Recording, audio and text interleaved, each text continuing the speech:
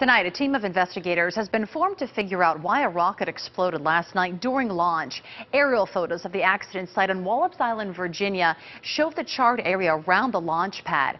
Orbital Sciences now says the pad and fuel tanks avoided serious damage, although some repairs will be necessary. The search is now on for pieces of wreckage on land and in the water. Orbital Sciences says an accident investigation board made up of NASA, NTSB, and FAA officials will take over the investigation.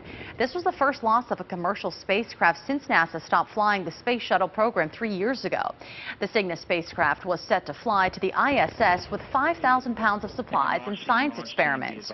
Orbital Sciences says it doesn't know yet what caused the failure, but questions are being raised about the Soviet-era engine used to power the Antares rocket. I don't think the fact that it's a Russian engine is a problem, but if there's some design flaw, we'll find that out in the investigation. The investigation in Virginia had no impact on an Atlas V rocket launch here in Central Florida today. The unmanned rocket lifted off from Cape Canaveral in picture-perfect fashion. It is carrying a global positioning satellite into orbit.